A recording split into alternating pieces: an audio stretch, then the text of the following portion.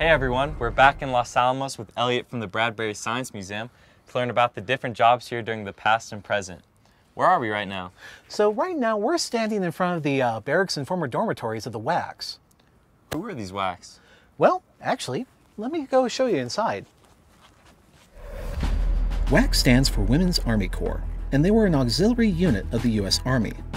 Today, women are integrated into the U.S. military, but back then, each branch of the military had an auxiliary unit for women.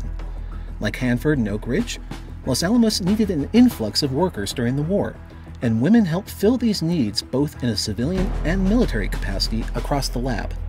Could you tell us about this place?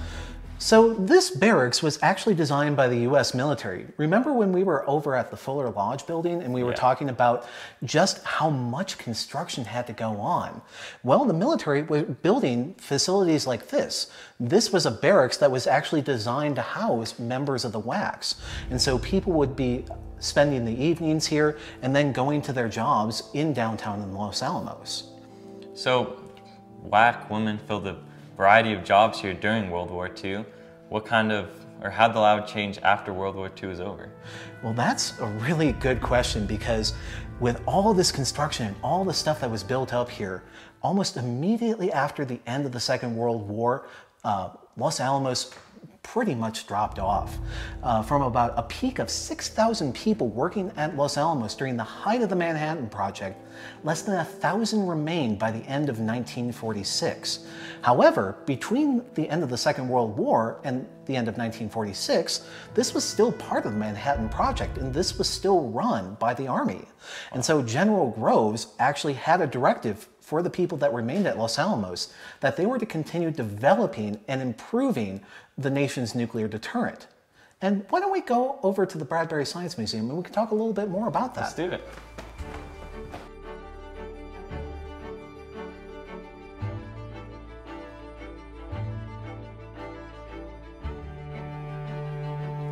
So what kind of work is at the lab today?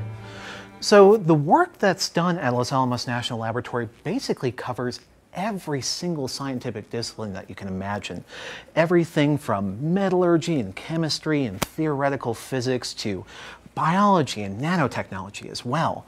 There are over 11,000 people that work at the laboratory, and if you can name the discipline, they do that work. One that always comes to mind is my sister, who's actually a geologist that works at Los Alamos National Laboratory. In addition to working with volcanology and seismology, she's responsible for doing a lot of seismic detection of underground nuclear tests that other nations might be doing. So what kind of career paths at the lab today? So the career paths are basically as diverse as the people that work here.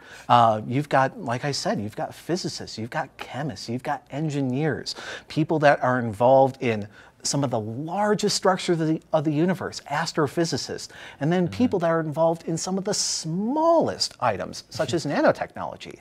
So if you name it, Los Alamos is doing it. Thank you so much for everything today. I learned a lot. My pleasure, Isaac. The dropping of the atomic bomb proves to be one of the most important events in the 20th century. Right here in the United States, scientific experimentation took us from the first sustained chain reaction, which couldn't even power a light bulb in late 1942, to the test and usage of destructive atomic weapons less than 3 years later.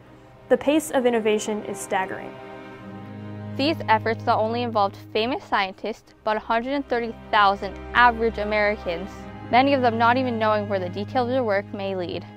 As some communities were moved out of these sites, new ones were constructed almost overnight to meet unprecedented production goals. Rapid migration and growth sometimes meant societal tension and inequity. The bomb's history and legacy is complicated, and still is to this day. 75 years later, many continue to debate the usage of bombs on Japan. After World War II's end, the stockpile of weapons, thousands of times more powerful than Little Boy and Fat Man, dominated Cold War strategy. Today, national labs like Los Alamos address nuclear threats while also pioneering amazing science. We can both marvel at the remarkable advancements while also considering their consequences, many of which still resonate today.